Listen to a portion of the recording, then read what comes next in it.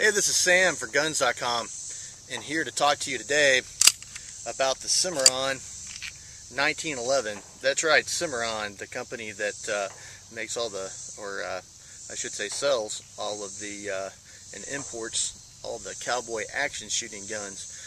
Lots of different stuff, but they have now gotten into the 1911 business, like one that was made for World War I. In that it is a 1911, not a 1911A1. If you notice, it does not have the cutouts on the side here. It also doesn't have the bump like a 1911A1 does on the mainspring housing. This is a very nice pistol. It's actually made in the Philippines by Arms Corps is the company. It's stamped right underneath here. And then they're sold once again by Cimarron out of Fredericksburg, Texas. But they have it marked very similar to how the Colts were marked that were made around 1918. Even down to having a horse there. It's not the prancing pony of Colt, but they've got the Cimarron horse and rider there.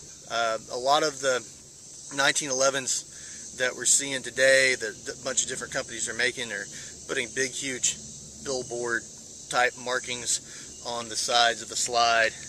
This one has nothing over here other than the serial number. So it's nice. It does really have the look of an original military 1911.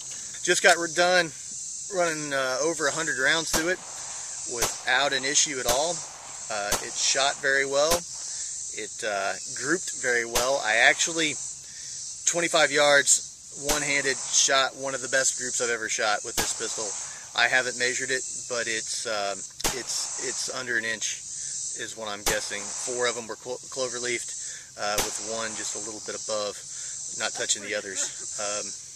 For a mil-spec 45, that's fantastic. For me, that's more than fantastic. So I have confidence in this gun. For a true 1911, the trigger is a little short. It's kind of in between a 1911 and a 1911A1. But the trigger on this is actually very nice. It's very smooth.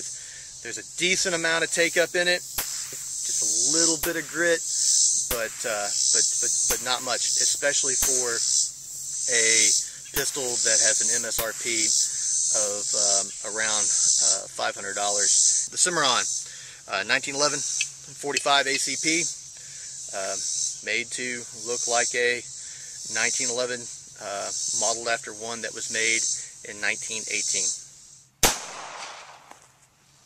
That's a pretty good group.